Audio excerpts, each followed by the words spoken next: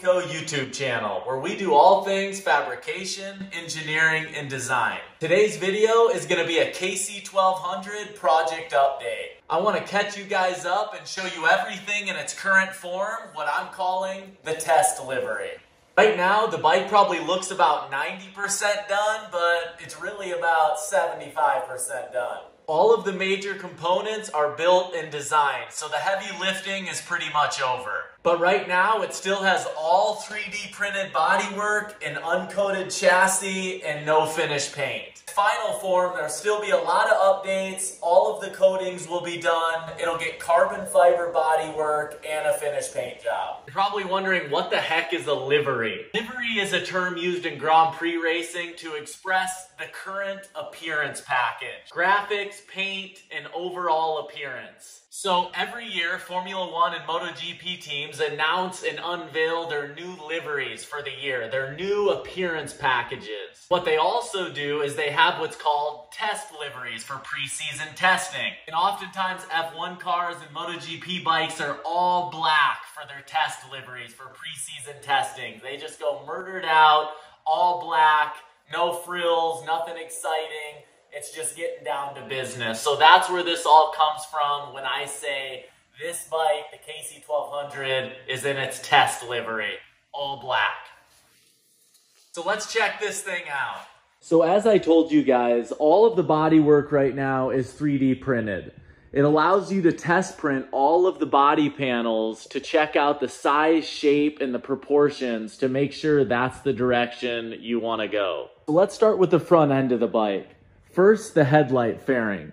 That is an FDM black test print. I still want to make a couple changes to this part, as I want to slide the headlight in from the back and get rid of that removable flange on the front. I think that'll be a lot cleaner, but this gave me a good idea of the size, shape, and proportion of the headlight fairing. Next, the front fender. Right now, this is an SLA black test print, but the final product will be a carbon fiber part. And as for the shape and the size and the look of it, I don't think I'm going to make any changes to the front fender model. I'm pretty happy. Let's move to the fuel cells and the tail unit. So if you haven't watched previous videos, this is the main fuel cell here, obviously. And then there's another fuel cell that occupies the cavity in the subframe under the seat. So right now, these three parts are all SLA black test prints.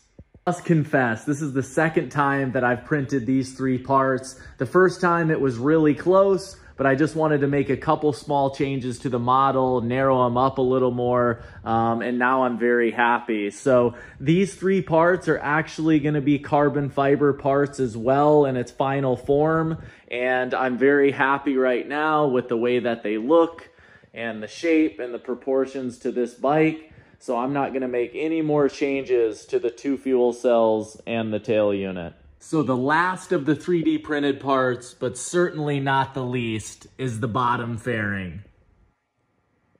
The bottom fairing is a very elaborate part that I modeled that serves multiple purposes. Number one, it occupies the real estate underneath the bike. Since this is a trellis style chassis, there's no frame rails underneath the engine. So in my opinion, that cavity needed to be occupied by something to complete the overall proportions of the bike. Also, the bottom fairing houses the oil cooler back here. It lives inside the voltage regulator, and it captures air in the front, transfers it through the fairing, and cools the regulator and the oil cooler, and then bleeds out the back. Here you can kind of see the grate in the back of the fairing, where the air bleeds through. Next, I wanted to show you the auxiliary fuel cell tucked way in here under the seat inside the sheet metal subframe. There's the shock reservoir bottle with the adjuster sticking out. I like that. If we come up here, you can see there was a hole cut in the foam seat. Kind of rudimentary, but I like that. The other fuel cell cap is down there where you can fill the auxiliary fuel cell. I think that'll probably be that way in the final form on the carbon as well. I thought about doing some removable seat or something, but I like this better. Matching main fuel cap, just a little larger. Oh, and I better show you the little foam plug that you put in here. Nice and flush to make that hole disappear. So just some other minor details. You can see a 3D printed velocity stack there that I modeled. Right now that's an FDM print. The surface finish is a little rough. It'll probably be an MJF print in its final form, and it'll get foam on the inlet. Last thing I wanted to show you guys was the exhaust. I really should have done a specific video on the exhaust and how I built it. I was just really busy and did not have time, but hopefully I can build something like this soon and do a video to show you guys how I built it. It's all 1mm CP1 titanium. Show you guys some of the welds up close here. It's wicked light. It turned out really nice. Equal header lengths. You can see a 2-to-1 collector here. And then the most wild and exciting and fun part was the exhaust outlets here. 100% MotoGP inspired. Actually, the Suzuki MotoGP team specifically.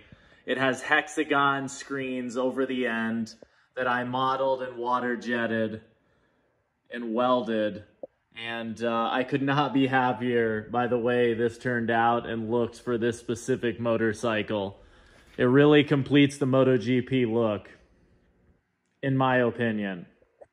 All right, guys, that is it. Short and sweet on this video. I wanted to show you guys the test livery and where I'm at in the current state of the KC-1200. Next, I'm gonna blow this thing apart. I'm gonna do a few more projects that'll be surprises at the end, but I'm gonna coat the chassis, get the carbon fiber work done, finish paint it, and try and get this thing to the finish line. Thank you for watching. I hope you guys were able to get value out of this video or learn something, or at the very least, get inspired. And as always, I'm rooting for you on your fabrication journey. See you next time on the Cully Co. YouTube channel. See you later.